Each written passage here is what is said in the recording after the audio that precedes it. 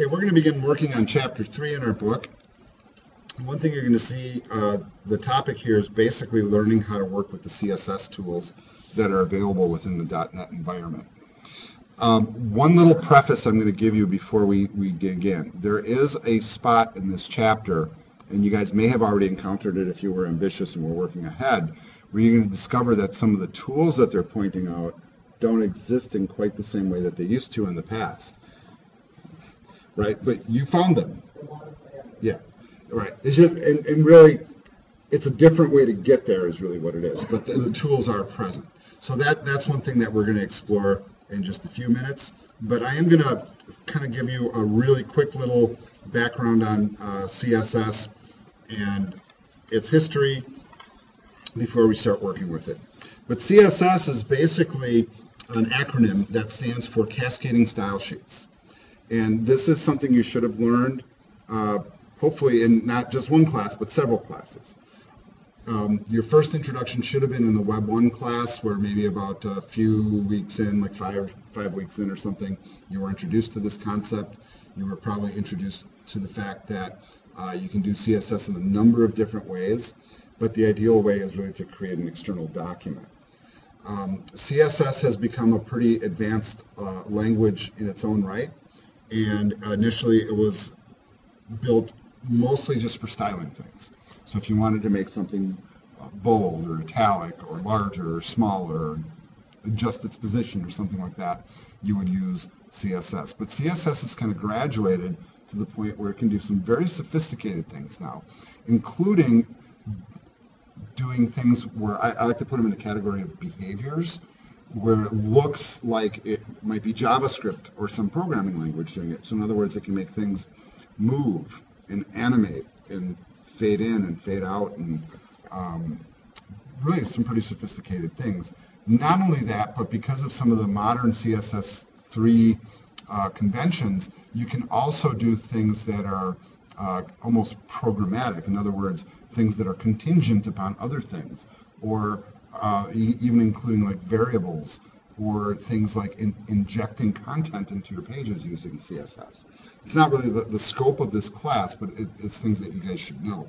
So it's really kind of become a pretty sophisticated tool in its own right, and in many cases kind of replacing what we were doing with JavaScript in some capacities, which I think is kind of cool.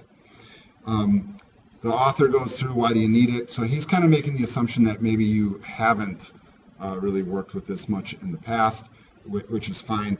The intent here isn't to teach you CSS, but to learn how to use CSS within this environment. Now, I might, by virtue of just helping you guys out with certain things, have you pick up a few CSS tips along the way here, but that's not our scope. Why did they come up with CSS? Well, frankly, in the old days when they came up with HTML, they thought that HTML could do it all, right? They could find some way to take this stateless protocol and convert it into an application platform. It's really not the case. It really needs other technologies to help it. So what we used to do is what you see in this markup right here at the bottom of the page. In fact, when I first started working in HTML and actually like either for work or for freelancing, I used the font tag all the time because that's just how you did it back then. You didn't have CSS to work with, and then if you did, it was so conflicting between different browsers and different versions you couldn't count on it, right? So it was just a horrible tool. But we would do this. So we would actually have a font tag, and we would choose our font face and our color and our size. You know what? Believe it or not, that tag, even though it's deprecated, it still works inside all browsers, which is kind of interesting. So if you have legacy code, one way you can identify it real quickly. And when I say legacy, I'm talking last millennium. We're talking like the 90s, really, because this stuff, by the early 2000s, really for the most part, should have went away. Kind of did everything in line, but you notice that they were handled as attributes, right? So then it was still up to the browser in how it interpreted the HTML, and of course we had problems with that too. It was a little bit more solid than doing CSS back in the day, but not much you know. But the font tag was one that generally worked pretty well. Now, the concept here is that because we were working with HTML5 now, the move has been to create something that's more like a real application. And this is kind of repetitive, and I hope it sticks in your head, but the point of HTML now is really just to hold your stuff, mostly the text and the images, and sometimes not even the images, honestly, and take all the styling out of it and take all the actions out of it. Let your CSS and your JavaScript do those separately. So the font tag does not fit that format because the whole point of the font tag was to style your page. You know, is it such a lofty goal to like make something bold or red or a different font or a different size? It shouldn't be. All right.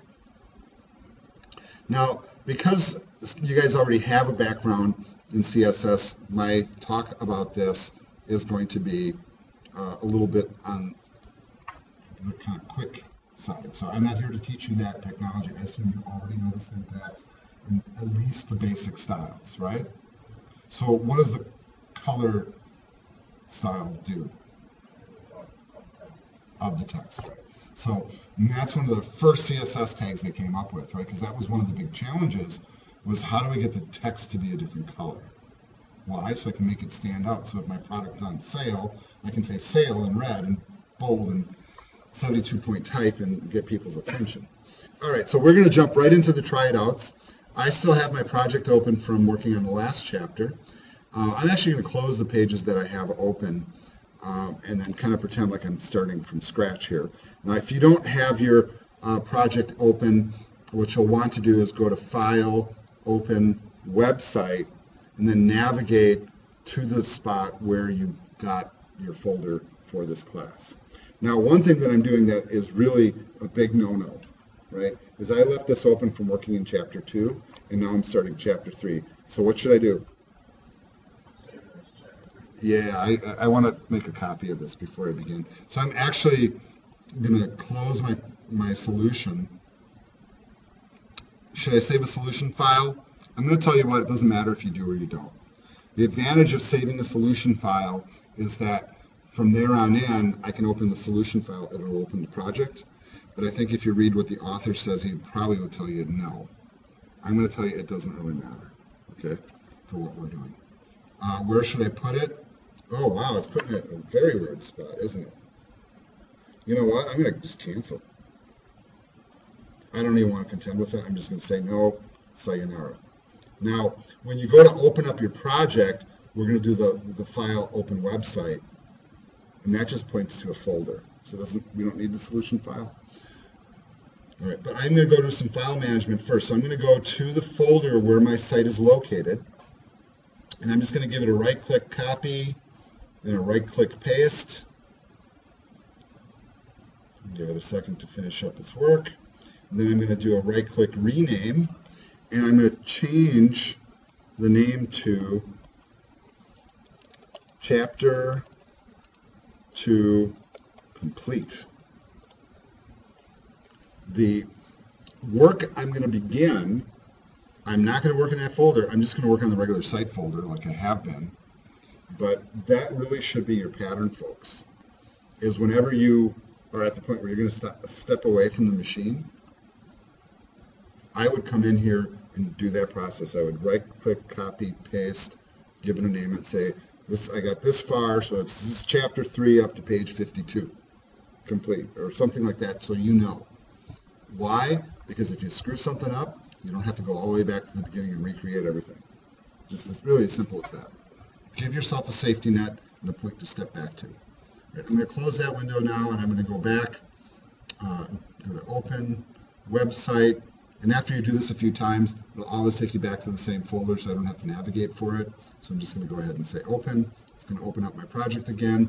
I have peace of mind in the back of my head. I have a safety copy, so if like something happens, I'm good. Even have more peace of mind because this is saving on my Google Drive. So if somebody comes in, grabs my laptop and makes a run for it, I still have all my work. No problem, right? It's just files. Everything else, no problem. All right, back over to the book, and I'm going to be pulling this off to my second screen here, and I'll be reading from it and letting you know what page I'm on. So we are on the first try it out exercise in chapter 3, top of page 68. And first step is they want us to create a new web form inside the demos folder. So we're going to right click the demos folder, and then we're going to add a new web form. This is going to be entitled CSS Demo. I'm going to expand the folder and make sure it was created okay. And what I'm looking for is to make sure that that code behind file is separate. All right. And then they say make sure the page is in markup view. So we're going to switch to the source view. And then locate the title tag. And of course they want us to add a title. No, they don't want us to add a title. They want us to add a style tag manually. So it says, this is kind of interesting. So they said enter to create an empty line, which I just did, and just start typing the word style and then press tab. Isn't that cool? Yes, a little bit of cheating. I'm going to tell you what, I never do that little trick. It's probably one I should remember, and maybe if I worked in .NET more, like 24/7, I would do that, but I would probably just start typing the style tag. And in which case, if you did that, just like the old-fashioned way, it recognizes that you're doing that. Then you can just press enter, and it closes it out for you. Same difference, right? As long as you get from one place to the other, and you get it done. One thing you're going to notice in the book, and here's where we start to see version differences, and then keeping in mind that when they wrote this book, they wrote it with Visual Studio 2012. At that time, and I'm grabbing the book right now, so I don't give you information that's not exactly true. I'm looking at the title page of the book, and the published date is 2013, right? So when you look at a book, and the published date is 2013, when was the guy probably writing this? Yeah, it might have started in 2010, but he probably did a little bit of the work in 2012 even, you know what I mean? So it's dated. Was HTML5 a standard at that time? No, it was not. Now, what's interesting is notice in the book that the style tag also has a type attribute, which says text/CSS, which was required in XHTML. Not required in HTML5, so you can see HTML5 now and Visual Studio 2017 is not including that type text. It's not necessary. Would you break anything if you included it? No, it'll work just fine.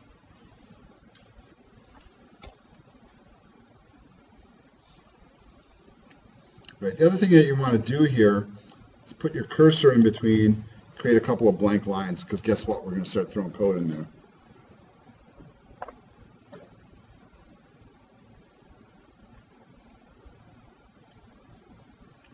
All right. So now we're on step 3, top of page 69. And what he wants us to do is type in some styles for H1, paragraph, and a class called right-aligned. So what I'm going to do is I'm using the PDF version of the book, and I'm just going to paste it in because time is short. Right? Notice it didn't paste in real cleanly. So here's where we use our trick where we can actually kind of highlight the code like this, right-click, format selection. Perfect. Isn't that great? I love that tool. And so I put it into what it considers proper style. A little bit different than what's in the book. You guys notice that in the book, he's got the curly bracket after the selector. I think that's a waste of space. Yeah. Now, the other thing you guys should know about CSS, and I'm hoping you know this already, is you really don't need to have things on a separate line. In fact, I do see a lot of web designers that, when they're experienced, sometimes do this.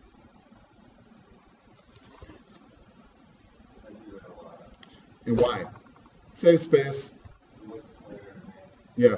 And you know what, Tom? In a lot of ways, it is cleaner. You know, so how you put the code in does not really matter. Unless I have like more than 5 statements. Okay. You know. Yeah, you're right. If you had like 20 different styles attached to the H1, you probably don't want to put them all in the same line. Yeah. It might be a little harder to read. The other thing that I think is really interesting, and I don't know if you guys are noticing this, but you notice that the colors have capital letters. I'm, I'm not going to answer that question because I'm not really sure if it matters or not. Honestly, that's not how I was taught. But apparently, either Microsoft likes it that way, or it doesn't matter because otherwise it wouldn't work, right? So right now I'm doing Control Z's to get myself back to where it was. Oh, that was one too many. All right, maybe I should format that selection again. Okay, there we go.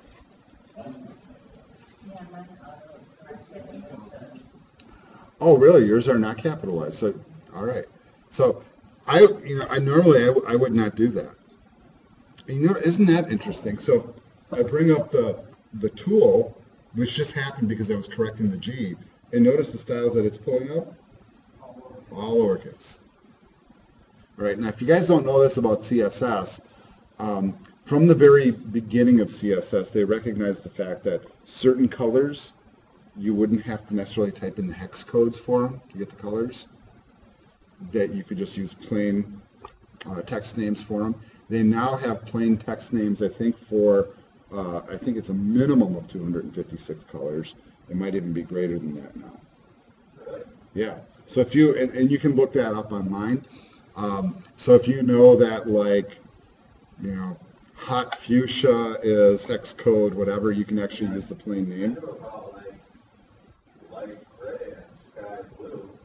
Yeah, I mean, the basic ones. But for me, whenever I'm doing stuff and something is just like white or black or red, just like straight up colors, I just type it. I just type the name in. There's no reason to get really particular. Are the colors that we pick important that they're precise? Now, this is one of these things that you guys probably never really studied, but it is true that if you're a Mac person and a PC person, that colors render differently on the two systems. Put them side by side once and you'll see that certain colors look different on a Mac than they do a PC. And a lot of times what we'll see is we'll get a lot of web designers who work exclusively on Macs, and then they move their work over to PCs and they're like, what is that? That does happen. And it's all about the calibration of your monitor and the way the operating system handles colors. So Macs and PCs do deal with colors differently. For the most part, I tell people you really don't need to worry about it too much unless you're looking for very specific results.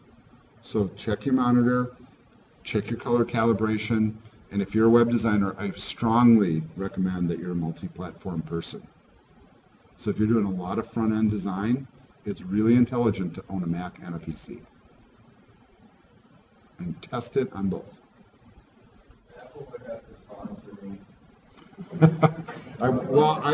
The school sponsors me, Tom, so I get an Apple for free, unfortunately. But I for a long time, since I've been doing this work, and I'm going to say, like good 20 years plus now, I've always owned both platforms. And when I was doing mostly front-end design, frankly, I was doing more of the work on a Mac than I was on a PC. I just like the workflow better, especially when you're using the Adobe products. And the truth is, yes, you can do both things on both platforms, but it was just one of those things. When you start doing programming code, then I much prefer to work on a PC over a Mac. And when I say programming code, I mean like straight up application development for a lot of different reasons. Mostly because of the tools that are available and the number of free tools that are available. All right, back on track here, folks. All right, you guys know what these styles mean. The one thing that's kind of neat, though, that they point out, like, for example, let's say you were manually typing in color, that, don't be afraid to use the built-in tools like this. Because these are, for Microsoft, these are big steps forward. Because It wasn't even just a couple versions ago that these tools weren't available. Where why would a lot of web designers, choose Dreamweaver over Visual Studio or, I mean, just for those tools. If you guys saw the CSS tools that are available inside of Dreamweaver these days, they are amazing on a level that really kind of hard to explain, because you can do things graphically, code-wise, drags and drops, and it's very intelligent, and you see exactly what you're doing as you're doing it. But these color palettes are a big step forward for Microsoft. So these are like some of your basic colors, and yes, you can see that you can kind of scroll through them like this, which is kind of neat. But you can also hit the down arrow and bring up the system color picking tool, which, that's so much better, And then notice that you also have an opacity control. And then notice what happened to the code as soon as I started playing with the opacity control. Yeah. And I'm going to tell you what, when it comes to choosing colors, and I'm not using plain names, I'm a huge fan of either using RGB or RGBA as my color format. I pretty much omit hex these days. I don't see what the point is. So that's just kind of a modern approach. All the modern editors are pushing everybody to RGBA because that format does it all. So I would encourage you, rather than sit there and try to figure out what a hex code for FF or EA or whatever is, each one of the... Yep, that's exactly right, Jason. So the first one's red, second one's blue, second one's green. So the stronger the red becomes, you see like the values jump up. So it's really kind of a neat way to learn it too, right? So that's black all the way along the bottom is black. This is white. And anything in between, you want to switch to different colors. It's just such a cool tool. Do you need to put opacity on everything? Absolutely not. It's just good to know. Now I am actually going to switch this back to green like the book says, because was it green or was it blue? It was blue. Okay. Because that works for what we need. Question? That's a great question. So the question was, why is it RGBA? Why isn't it, red, green, blue, O for opacity? Because when you work in graphics programs, there are certain graphics programs that will refer to opacity as the alpha channel. And that being so that's kind of a carryover from that. That's something that most coders don't know because they've never worked in graphics programs. They've probably never touched Photoshop. But yeah, it's alpha. That's what it stands for. Kind of interesting. Yeah, that's a good point. Should be RGBO. Let's make a move so that in CSS4, let's sign a petition.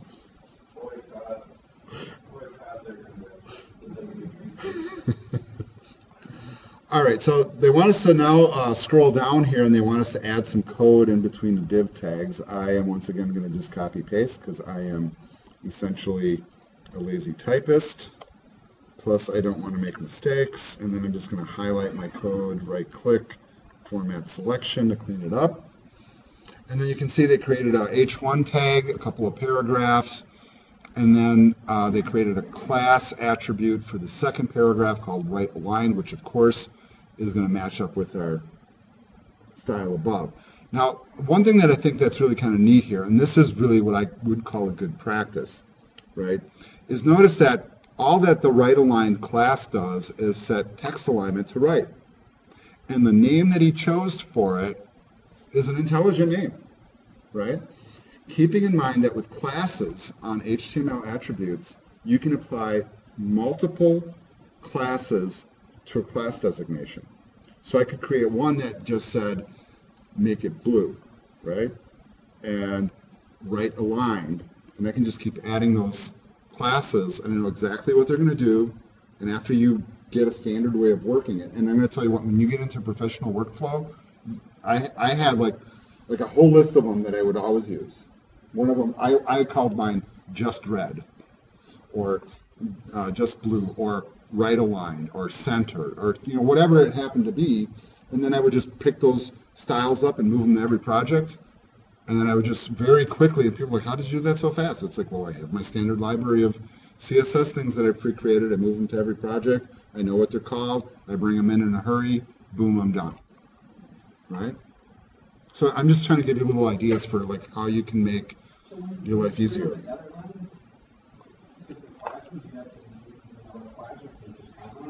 No, you just space separated. So if I had one that was called just red, or you know, centered, or whatever it was, you just type them in, space separated, and it pulls in that class.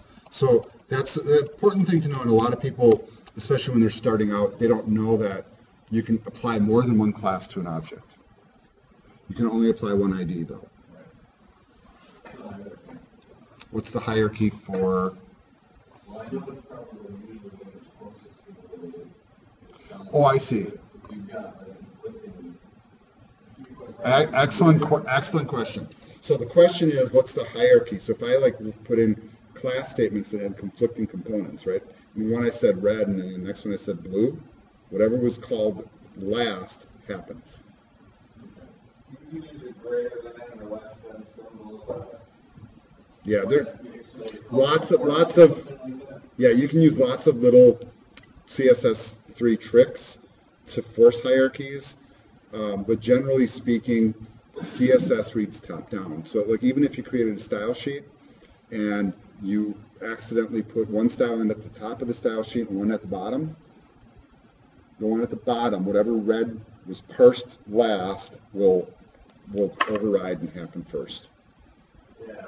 I mean, you need to get something nested, and that's usually a good way to get at it. I can grab a bunch of nested crap and go like, oh, well, how do I, nest it to get at this thing? And then you can break it into something simple.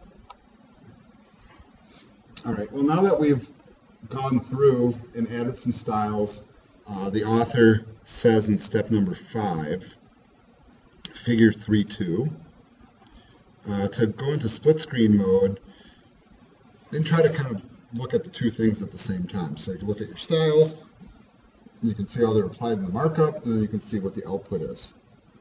And you can see the design view with something real primitive like this does show you what it looks like. So the H1 is green, the first paragraph is blue. In fact, all the paragraphs are blue because it applies to both paragraph tags. And you can see that the second paragraph is right aligned. Right?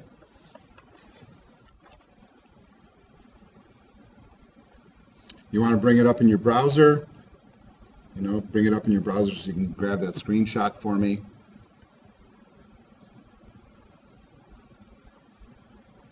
Just like that. You want to get an efficient screenshot. I'm trying to give you guys some tips, right? So you don't have to grab a screenshot that's like 1600 pixels wide or whatever your resolution is. You can narrow up your browser, and then I would do something like this. I'd just bring up the snipping tool and click new. And in fact, I wouldn't be quite so eager to do it like that. I might even try to be even more efficient. You guys can see how I might do my screenshots. Let's close all these little dialogues, right? And maybe just go to source code view, get that whole source code into view, bring the browser up, put it on the right side of the screen. So I get people that are pretty efficient with their screenshots. So like this is what I would do. I would take one screenshot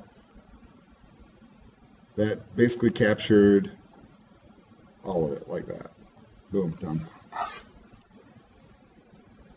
Because right now, that's kind of like one of the ways I look at your work, right? So you guys are grabbing screenshots, and then you're also zipping your code and uploading that. All right, but an efficient screenshot like this shows me the code and the output all at the same time. If you're not that efficient, I might frown upon you silently. No, actually, I wouldn't do that at all.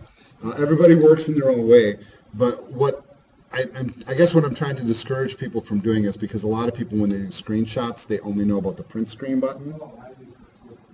Yeah. The snipping tool is good. If you're on a Mac, you can use the grab tool, but you wouldn't be doing this on a Mac anyhow. But certainly you could take efficient screenshots either way. And another efficient thing to do is if you hold on your control key and then use your mouse scroll button, you can make your stuff bigger and smaller like this. And when you have a screenshot, I really don't care to see the menus and the Solution Explorer. I really just need to see the code. And if you're not showing me the code, and then you're not showing me like your browser output, and I'm trying to grade it, then I get forced to, I have to open up the project and run it to make sure that it's working okay. Did you say for the last one, not to upload the code? Yeah, if you guys uploaded this to Apollo, what would happen? It wouldn't work because Apollo's not running .NET component. The zip file. I do want the zip file. Oh, I didn't do that last time. Okay. Well, let me just clarify. Whatever I say in the assignment description is what you should do. So for some of them, You said just screenshot. yeah, just screenshots at this point. Oh, yeah, that's what I thought. Yeah. Yeah. Now, but again, I'm going to give you one disclaimer. The one reason why you might want to include your code is so that there's a backup copy. Well, I have it on my Google Drive. Very good, Tom. Just so you know, Tom said that he's got his on his Google Drive, so.